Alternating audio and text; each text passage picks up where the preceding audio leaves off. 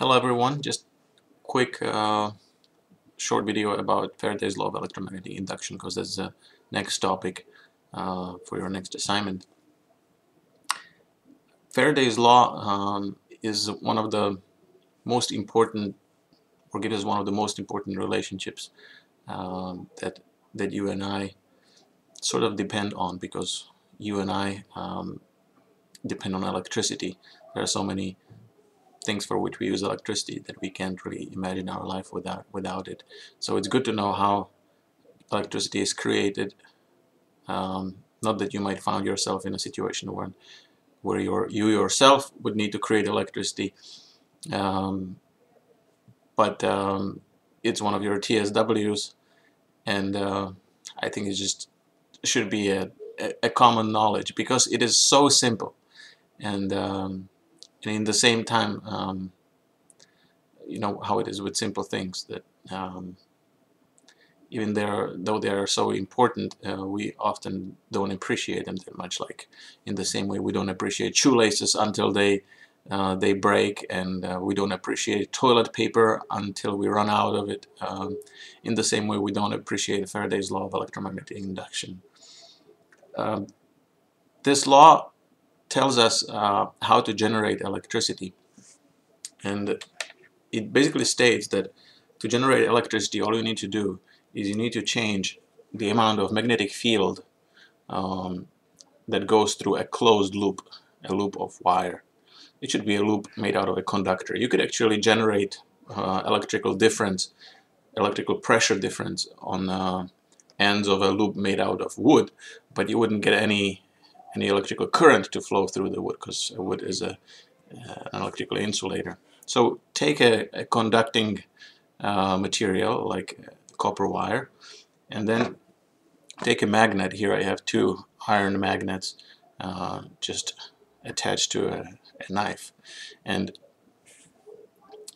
the Faraday's law just states that in order for voltage difference to be generated at the ends of these two wires in here, I just need to change the magnetic field. And that's the important thing, that the magnetic field through this loop of wire has to be changing, and I can do that just by, you know, moving these magnets around the loop.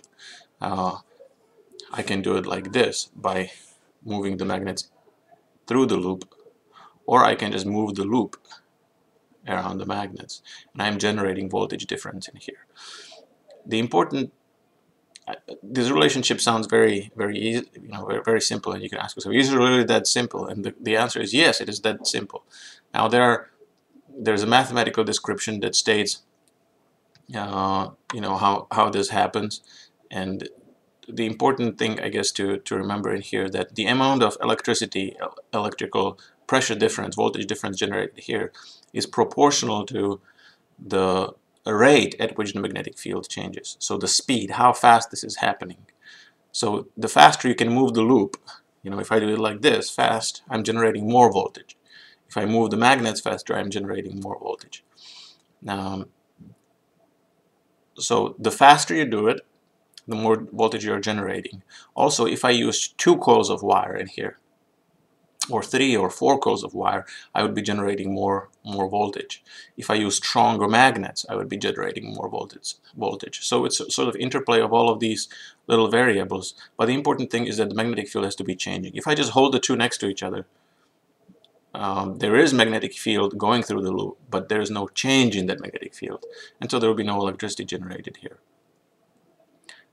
When we do this on large scale, you know, it's not easy to provide motion like this, but it's sort of much easier to provide a rotating motion. So having the magnets rotate like this, you know, just attach to this shaft, just attach a windmill in here and have wind blow against it, and it will be turning and spinning the magnets inside the loop.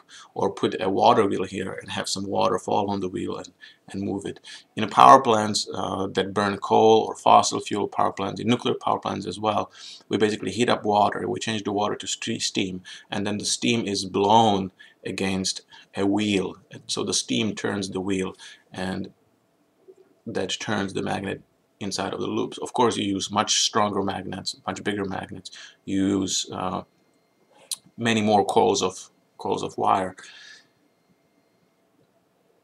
It might seem that it's strange that just by adding more coils of wire, because I'm not doing anything differently, I'm still just turning the magnets. How is it that out of more coils of wire I would get more voltage? It seems like I'm getting something for nothing.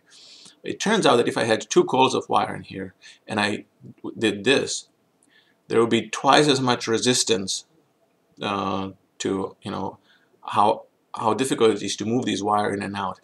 The mathematical description tells us that the voltage generated in here, or the current that will flow through the wire, will go in such a direction that the magnetic field generated in the wire by that current will be opposing the magnetic field, or the change of magnetic field by this magnet.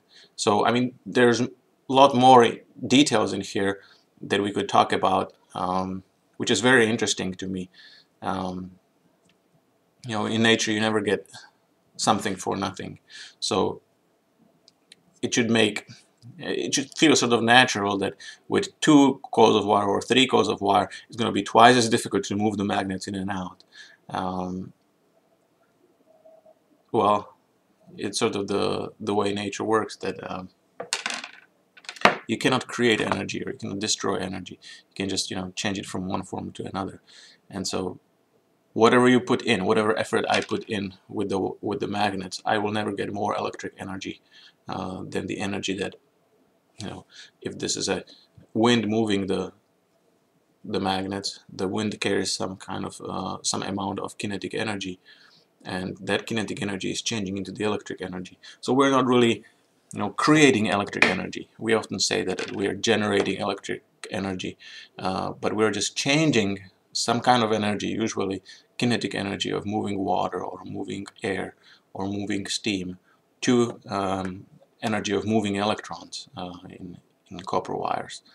We're not creating electric energy, we're just changing some type of an energy into electric energy.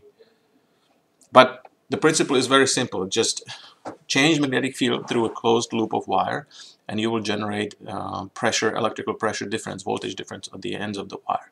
And the faster you can do this, the larger is the rate of change of the magnetic field through the loop of wire, the more voltage difference you will produce. Thank you, Mr. Faraday.